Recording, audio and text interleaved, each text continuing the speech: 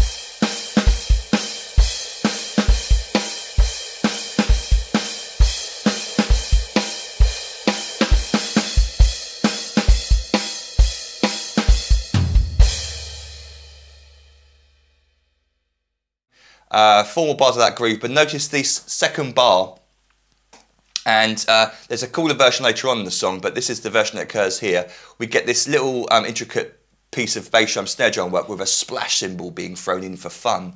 So the bar starts 1, 2, and 3, so just as we had previously in our previous bars, but then from beat 3 we get 3 and a 4 and a. And the important thing here, if you want to play it note for note like Dom does, is to come up to a splash cymbal. I'm going to use the crash, it doesn't matter. But he plays a splash cymbal, the little small miniature cymbals, and he plays it on the of beat 4. He would have played it with his left hand, or his right hand because he's left-handed, but you know what I mean, the other hand to your leading hand. Plays it with the left hand, comes up on the and a 1, and you don't play a crash cymbal on beat 1. So that splash sticks out just before beat 1 on the 4, creating like a really cool effect. Proceeded with the bass drum and snare drum part, it sort of throws you off a little bit. If I play it slowly for you, let's keep it quiet so we can hear ourselves think. I'll keep the hi-hat closed for this bit. 1 and 2 and a 3 and a 4 and a. 1 and 2 and a 3 and a 4 and a.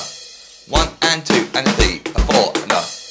And don't get thrown off by that offbeat, in this case, crash cymbal, but like I say, splash cymbal. That's going to throw you off your ears. You need to hear the right hand coming down as beat 1. 1, not that as 1.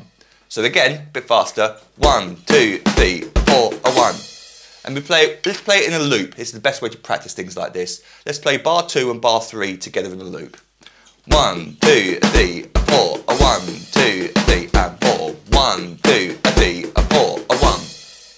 1, 2, 3, 4, a 1, 2, 3, and 4. 1, 2, 3, 4, a 1. Interesting. With the open hi-hats. Oh, sorry. Bar 2 into bar 3. Again.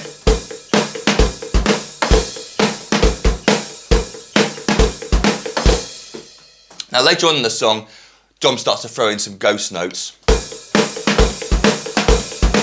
which we'll get onto later on in the song, but it's really cool. But for that first one, it's kind of empty, where he doesn't play any ghost notes, but we get this 1, 2, a 3, a 4, a 1, a 1, which is the important bit, which is what sounds cool and what throws off your ear, that on the splash cymbal.